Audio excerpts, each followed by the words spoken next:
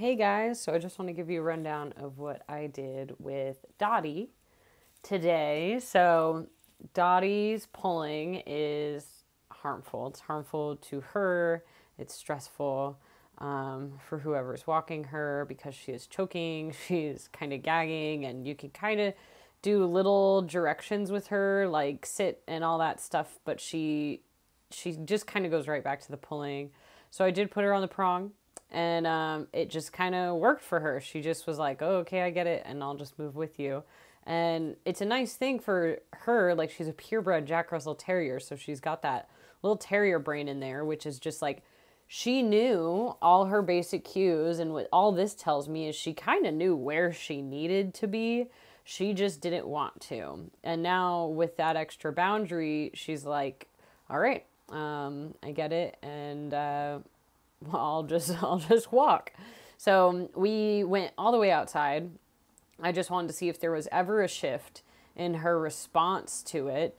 The only thing I really noticed was every once in a while when I asked for the sit, she would just kind of be like, do I have to? And you'll see a few moments of that. But then I did a couple different avenues with that. So I either would lure for the sit, like here, I tried the lure, and then she just kind of stared at me. So then I used the additional pressure with the prong, and then she did sit. And I just took her to different parts of the sidewalk around different things. So down where we're going, there's more grass and things to sniff, and she just still moved really good. So at one point, I just kind of wanted to see what her engagement was with the walking pace. So in this next part, I tried walking really, really fast, and I also tried walking really, really slow to see if that would change up her like engagement, as well as what her understanding was of the leash and what she needed to be doing. So, I mean, she did awesome. And like here, we're doing our slow pacing, and those little tiny Jack Russell steps are just so cute. So she kind of cruised over to the other side, wanted to do a little sniffing, but then she's like, oh yeah, we're walking, and just walked really, really nice. At one point coming back, you'll see she does have reactivity.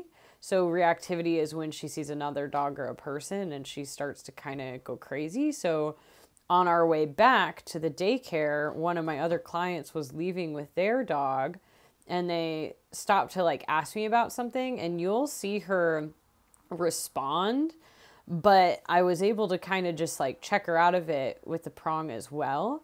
So, I mean, like, here she's just so cute. I try to get as much footage as I can. So sorry, it's a little shaky. But so she's reacting, or she wants to react. She wants to go crazy. And so I'm just kind of like, I didn't want to like pop her really bad because this is her first experience with the prong on. So I'm just kind of giving these little like defuses.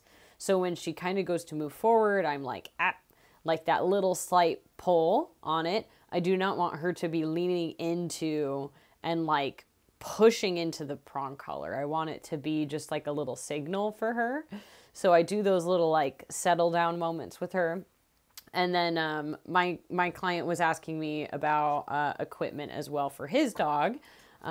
His dog is kind of newer to training, so I just wanted to keep this in the video because, and it's not exciting, it's just our feet, but I wanted you to see that like she then just holds her composure. Every once in a while she kind of will get up to be like, what's going on here? And then I'll guide her to sit again.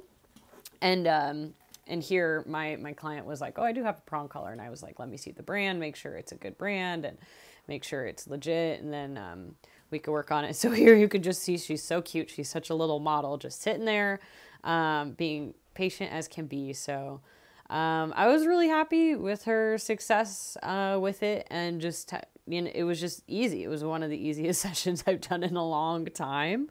It was little to no effort on my end. It was just her understanding where she needed to be, and then she was good.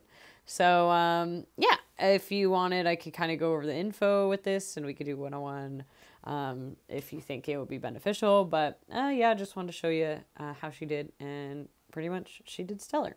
So Anyway, hope you guys are having a great day wherever you are watching this, and you know where to find me if you have any questions, and I will talk to you soon.